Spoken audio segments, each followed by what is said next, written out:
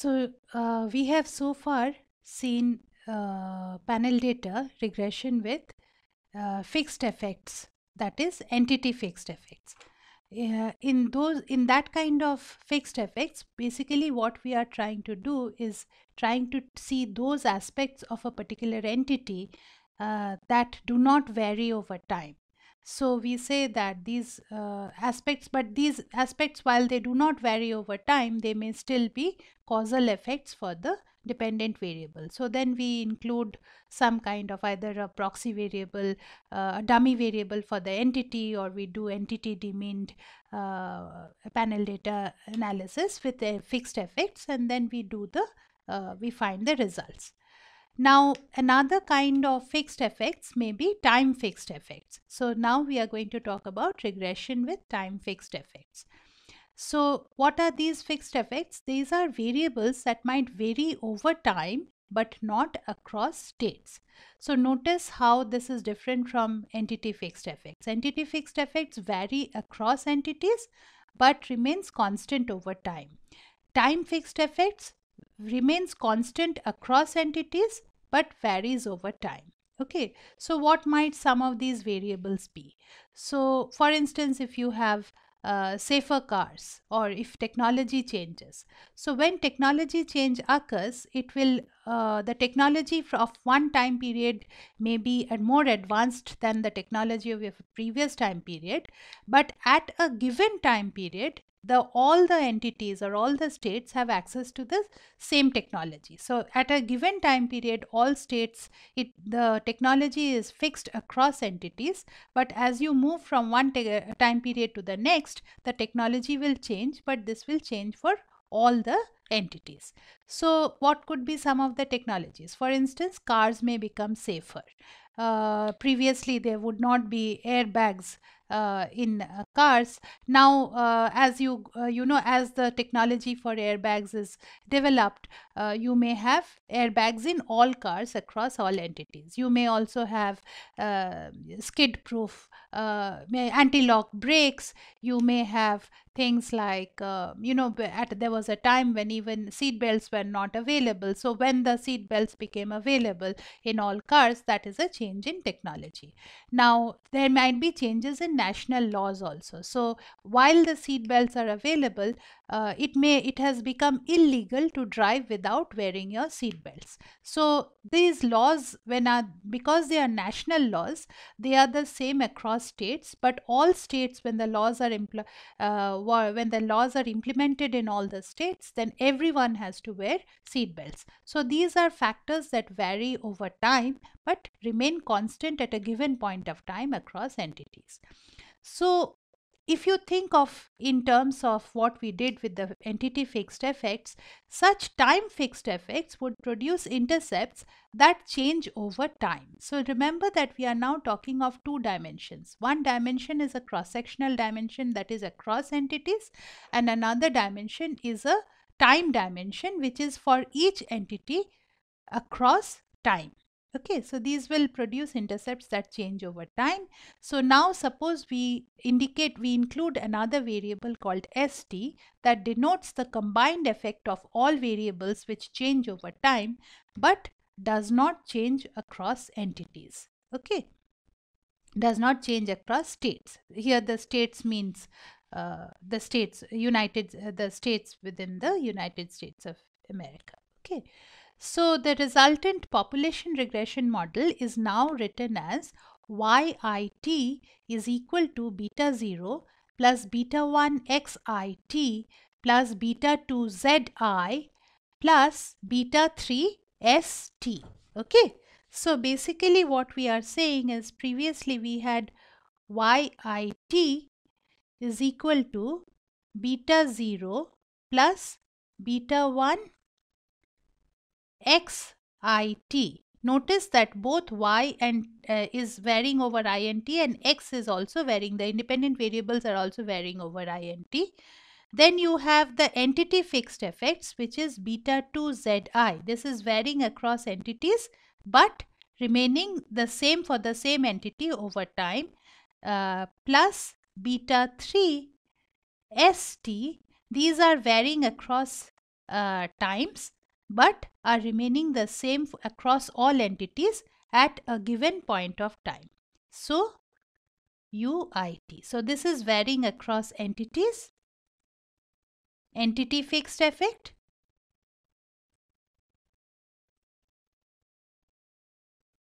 and this is varying across times. So you have time fixed effect. Okay.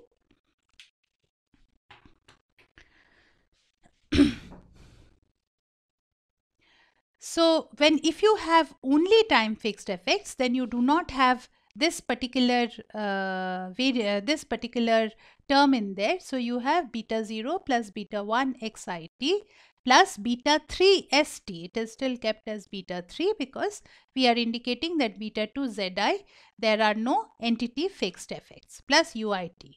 So suppose you were to take this model, you could also write it as just like, you know, if like we had substituted for the ith entity, we had substituted each different entities. Here for the tth time, we are substituting each different years. Okay, so yi 1982 is equal to beta 0 plus beta 1 xi 1982 plus beta 3 s 1982 plus ui 1982. Now the point is, if you were not comparing two different time periods, then this would be similar to the familiar cross-sectional data. Cross-sectional data, basically at a given point of time, you look at all the entities across the cross-section at that given point of time. In this case, that given point of time is the year 1982. Okay, but here, because we will be taking different years, we are saying we are recognizing that this equation is only for the year 1982, and further equations will come in due course. Okay, so now you have beta 0. So in this particular equation, you will notice that beta 0 plus beta 3 s 1982, these two are the constants in this equation. Okay, beta 0 plus beta 3 s 1982.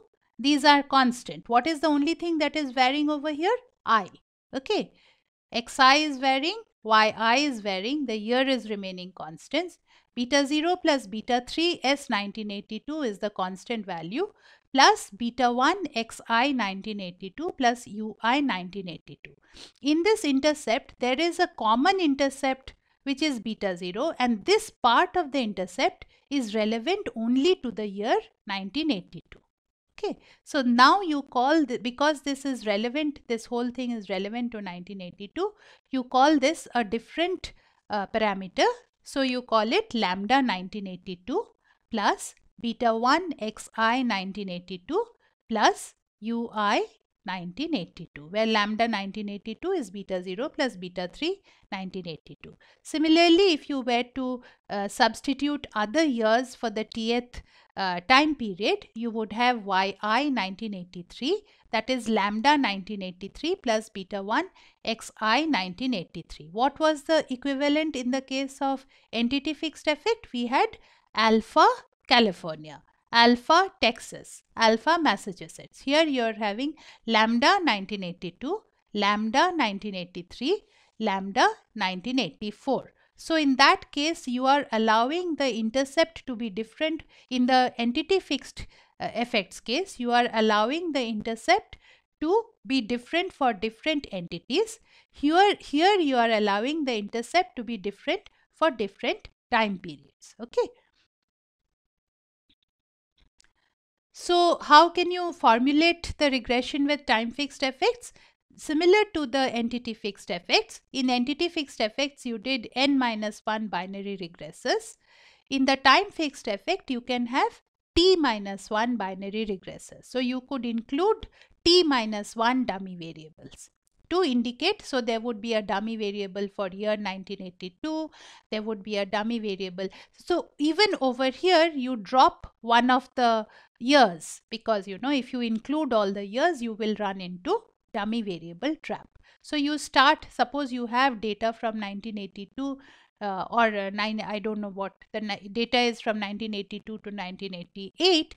You drop 1982 and you have the first dummy variable is related to, it takes a value of 1 when the year is 1982, and it takes a value of 0 when the year is 19 any other year. It takes a value of 1 when the year is 1983, and it takes a value of 0 for any other year. So you could either formulate it like this, or you could formulate it saying that there is a lambda t, the lambda t varies, this is the time effects formulation. So if you do like this, how do you estimate it? So if you remember, we had done, I don't seem to have those pages here. Okay. I will just write it again.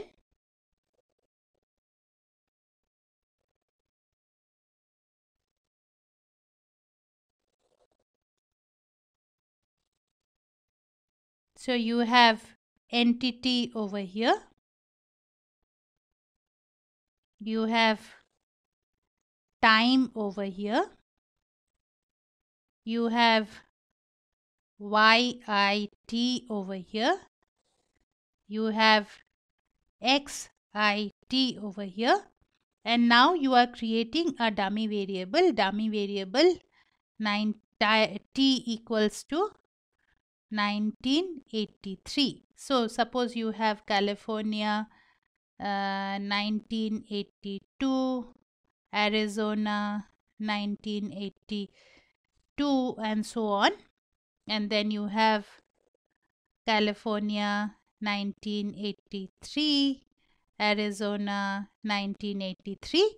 In this particular case, this dummy variable will take a value of 1 over here, and it will take a value of 0 for all the other years. Similarly, you create a dummy variable for t equals to 1984, and that will take values of 1 and 0 similarly. Okay, so you create these binary variables, and B2 takes a binary variable 1 if t equals to year number 2, 0 otherwise. You regress y. So now you regress y on xit and you include all of these dummy variables. Or you could do it in the, just like we did the entity demeaned OLS regression, you could do the year demeaned OLS regression, and that will be very similar to how we did the entity demeaned OLS regression. So we try to understand how the year demeaned OLS regression works. It is very similar to the entity demeaned OLS regression.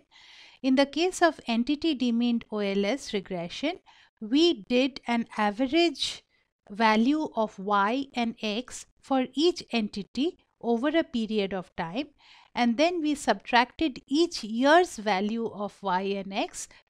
From that we subtracted the averaged over time. So the averaged value over time we subtracted from each individual value of YIT and XIT. Here we do something else. What we do is we take averages across entities. So in that case we had done YT average is equal to 1 by t summation of YIT t equals to 1 to capital T, and XT average is equal to 1 by t summation of XIT t equals to 1 to capital T. Here what we are doing is, in time fixed effects, we are taking the average across entities. So YI average is equal to 1 by n, because there are n entities. N equals to 1 to capital N YIT. So now you are summing across all entities at a given period of time, and you are dividing by the, so it's like the normal cross-sectional average that you take of any variable. Then also XI average is equal to 1 by n summation of n equals to 1 to capital N x I t. Now you have these summed averaged value across entities at a given point of time. So you take yit minus this averaged value across a given point of time, and this becomes y tilde I t. And similarly, you have x tilde I t, and this is time demeaned. We had an entity demeaned, we have time demeaned. Okay, so at a given point of time, how much does an individual entity vary from the average at that given point of time? And similarly, here you have xit minus xi average. This is the time demeaned y variable, and this is the time demeaned x variable. Okay. So when you do the year demeaned OLS regression, you deviate YIT, XIT from year averages, not state averages. You estimate by OLS using year demeaned data.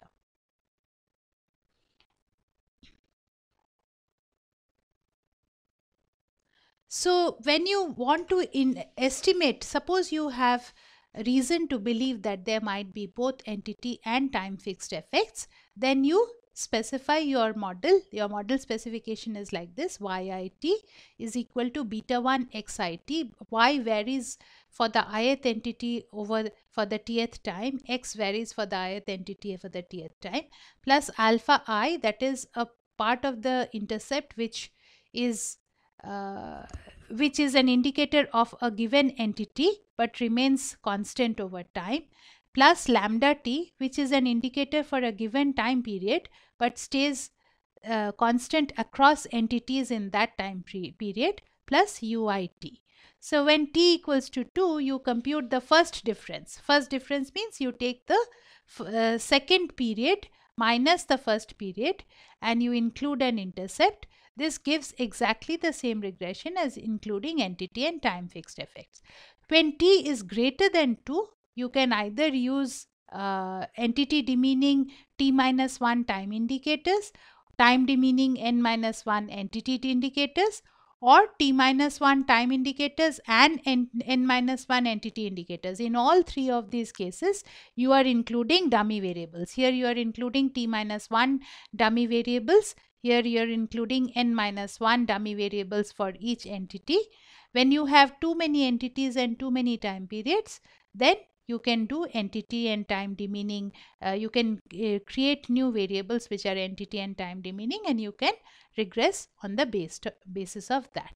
So this is how they have done it in for this particular example, and they have beer tax. They have created dummy variables for y83, 84, 85, 86, 87, 88. You will notice that they have left out y82, which is the reference category. So each of these coefficients is the coefficient with respect to y82. That is, the fatality rate in y83, the intercept is 0.08 less than what it was in y82. Here it is 0.07, what it was less than what it was in y82, and so on and so forth. Now, if you want to test whether there indeed were some time effects, that is, were there some effects which varied over time? Was there some technology which made cars safer? Were there laws that were implemented over time, as a result of which fatality rates in all the states went down? They might have gone down by different extents, but basically all of them went down. So if you want to do this test, whether overall there were any time effects, then you test the hypothesis that y83, the null hypothesis is that all of these coefficients are 0.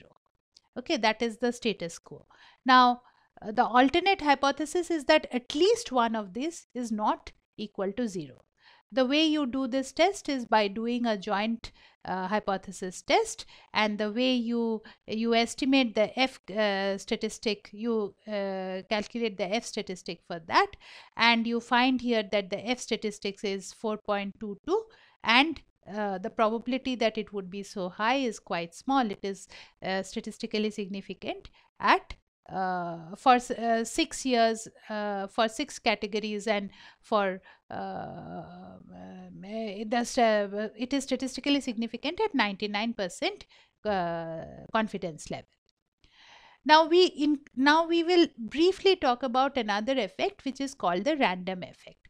So when we were talking of fixed effect, we said that each entity had certain other characteristics which were definite characteristics of those particular entities that affected the fatality rates in each of those states. Okay, so these are variables that cannot be overlooked, and hence we include the dummy variable for the state, or we use the fixed effect formulation.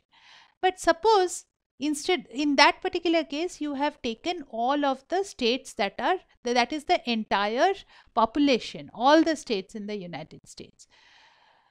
But suppose you are looking at doing a different kind of analysis where you randomly choose 1,000 individuals, or you randomly choose 1,000 households that you follow over time. Now, because you have chosen them randomly, whatever other characteristics there were about those particular individuals or those particular households, because they are completely randomly chosen, there are all the other aspects that could affect the fatality rate. It does not have as effect, because it is not correlated, because they are randomly chosen. Hence they are independently and identically distributed. There are no other aspects about those particular individuals there are no omitted variable bias, because they are randomly chosen. That if you have that kind of a situation where your entities that you have chosen are randomly chosen, then there might be still a random effect. So what is happening is, in the fixed effect, you are assuming that YIT is equal to beta 0 or alpha I plus beta 1 xit, and this alpha I is the fixed component which is fixed with the fixed component for entity I, right, plus UIT. But suppose they are randomly chosen, then you don't know there are no other fixed components, so you have a constant component plus UIT plus some random error which is associated with the ith component. So if this happens, this may happen, that there is some random associated, but it does not affect. There is no omitted variable bias because of that. So that kind of a model is called a random effect model. And in order to understand, so this is what we are saying: when the entities are chosen at random, the effect of not including the entity would not be correlated with the dependent variable, because they are chosen at random. Okay. Like the fixed effects model, random effects model has treatment effects tau I, which are random variables. So how do you find out whether there is a random effect, whether you should use the random effect formulation or the fixed effect formulation? You use the Houseman test. Okay, so the Houseman's test has the null hypothesis that there are in fact the effects are in fact random. So if you have an insignificant p-value, or if your p-value, so the null hypothesis is that your effects are all the effects that are associated with the entities are random.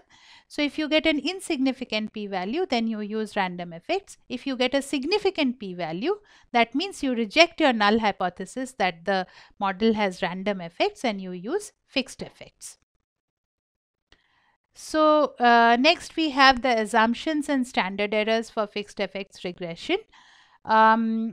this is a little complicated because over here we have to introduce the concept of clustered standard error.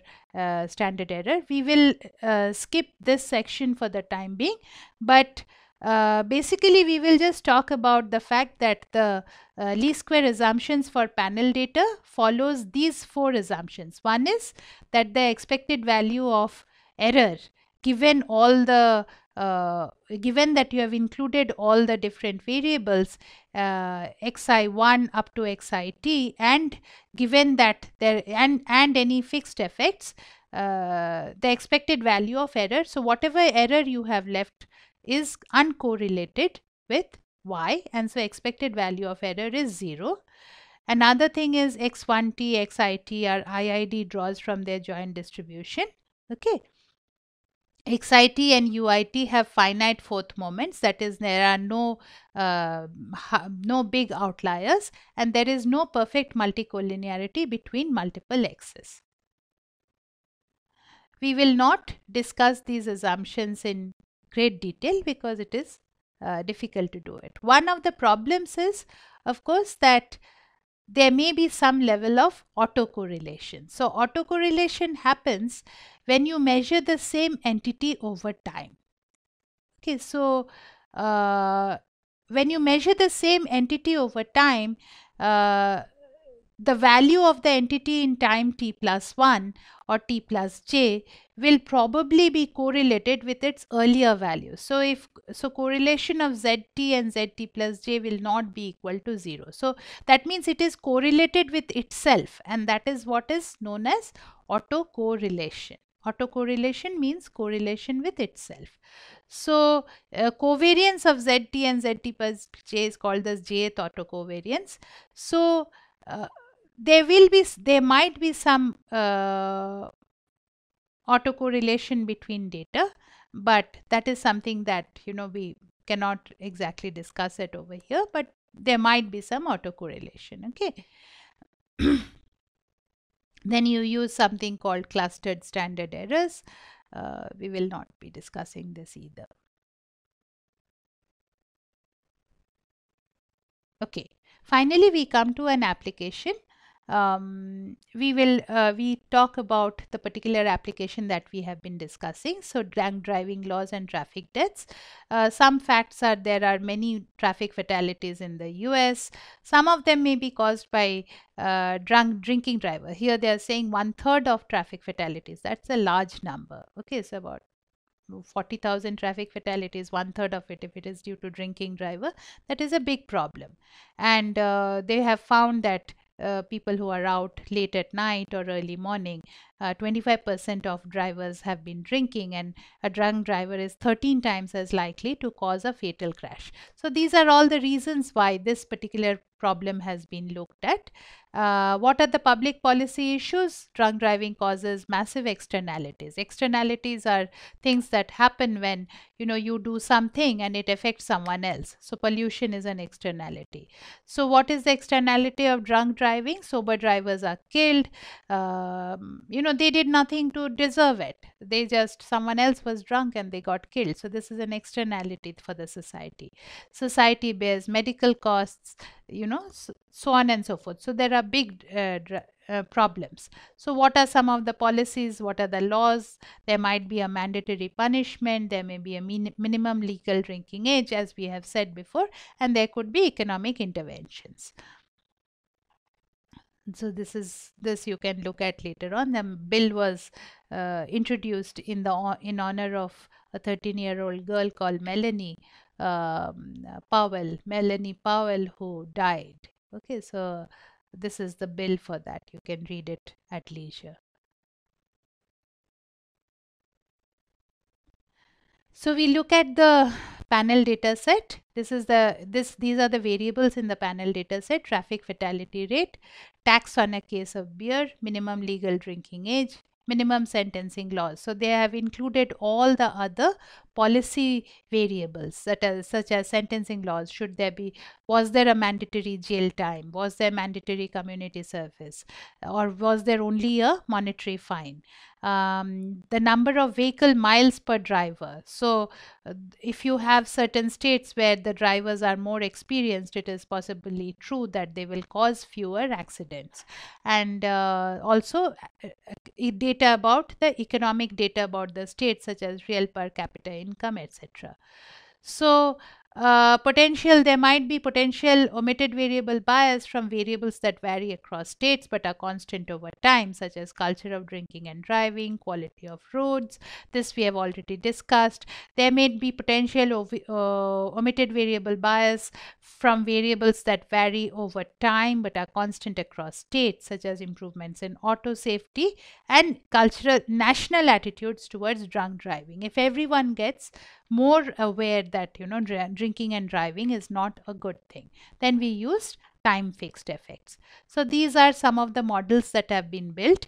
Model 1 to model 7. In model 1 you include only beer tax, and as you will see here, they have not included state fixed effects or time fixed effects, and there are no clustered standard errors.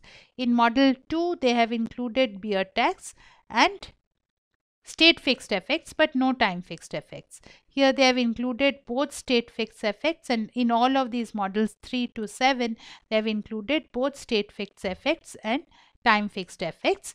From model 3 to 6 they have included all the years data, 82 to 88. In model 7 they have included only 2 years data, that is 82 and 88. This is the changes specification. You can do it through the changes specification. If you look at the adjusted R squares, you will notice that the adjusted R square for the first model, where you do not include panel data, state fixed effect or time fixed effect, it is very, very low.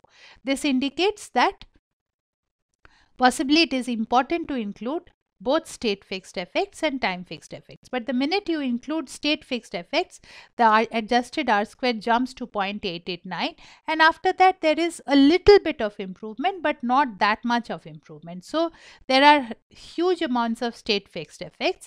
There are some time fixed effects. So this is the fourth model. Let us look at what they are including in the fourth model. So here they are including beer tax. Here they are including 3 dummy variables. Drinking age 18, instead of including a numerical variable for drinking age, which is over here, they are including 3 dummy variables, and these are all with relevant to the reference category of drinking age being 21. Okay, so if the drinking age is lower, it happens to be that the fatality rates seem to be higher, but they are not very statistically significant. These variables are not statistically significant. What is the most statistically significant variable? Unemployment rate. So it has a negative coefficient. So if there is high unemployment rate, the fatality rates seem to be smaller. So this is possibly because if you have high unemployment rate, then people will have less income and they may drink less. So it's a sort of strange positive effect of having low unemployment. So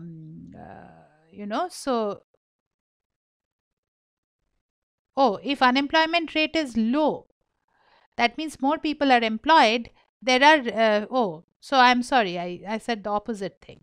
If more people are employed, there is less drinking and driving, and so fatality rates are higher, are lower if more people are employed. But if income is more, then fatality rates are more. So employment leads to lower fatality rates, but income per head leads to higher fatality rates, possibly because people have more money to drink or they have more money to drive cars and so on and so forth. Okay, so these questions have to be discussed. So these are the main results. Sign of the beer tax coefficient changes when fixed state effects are included. As you can see, the sign changes from 0.36 to minus 0.66. So huge omitted variable bias was there. So you should include the state fixed effects. Time effects are statistically significant, but including them doesn't have a big impact on the estimated coefficients. Neither does it have a big impact on the adjusted R square. Estimated effect of beer tax drops when other laws are included. So as you can see that actually some of the other laws may actually be have a better effect on reducing fatalities. So the only policy variable that seems to have an impact is the tax on beer, not minimum drinking age, not mandatory sentencing, etc. However, beer tax is not significant even at the 10% level. Okay. So which once you control for state economic conditions, beer tax is not significant. So this is what the things are. What are the threats to internal validity? Omitted variable bias, strong functional form. These things we will talk about a little bit in assessing regression models, which is another lecture we will do. So we will not talk about this digression. So what are the advantages and limitations of fixed effects regression? You can control for unobserved variables which vary across states but not over time. If you have only data for 48 states, you do not have a very large data set, but when you have data for 48 states over 7 years, now you have really a big data set which solves your problem of small data. You now a lot of your OLS regression problems, law of large numbers and CLT, all of those things come into effect when you have a larger data set. Estimation involves relatively straightforward extensions of multiple regression. Okay, so these are the ways it can be done. I will not repeat these again. What are the limitations, challenges? Need variation in X over time within entities. So basically what we are saying is that suppose there are certain, you do not have any X variables. Here what was the X variable? The beer tax. Beer tax changed within an entity over time and across entities at a given point of time. So there was some variation in beer tax and there was variation in the fatality rate. But suppose the beer tax just remained constant for the entities over time, then it would be subsumed within the fixed effect of a, so suppose you always have, California always puts a 2.2% tax on beer. So there would be no change in beer tax from one year to the other. So that would be again one of the variables that lead to fixed effects for the state. So you need X's that change over time within entities. Time lag effects might be important. So lag effects means the change how many so you are here we are looking at for a given period of time at that period of time, but maybe the previous year's beer tax has an effect on this year's fatality rate, which is quite possible, right? So but we haven't looked at those time lag effects. So here this is where we end the lecture, and hope you were able to understand everything about panel data.